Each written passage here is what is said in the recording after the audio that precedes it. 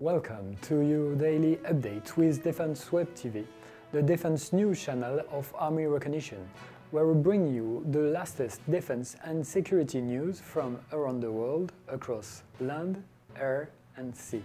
Today, on 13 November 2025, Edge and Anduril unveil Omen, a new autonomous drone shaping the future of Emirati air power. Edge Group and US-based Anduril Industry are creating a joint production alliance in Abu Dhabi, built around its Group 3 vertical takeoff drone.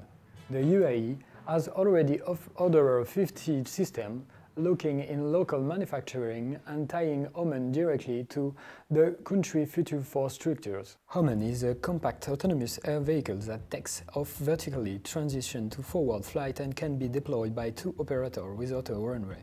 Its foldable frame and open architecture lets crew swap payload from electronal, optical or infrared sensor to communication relay module.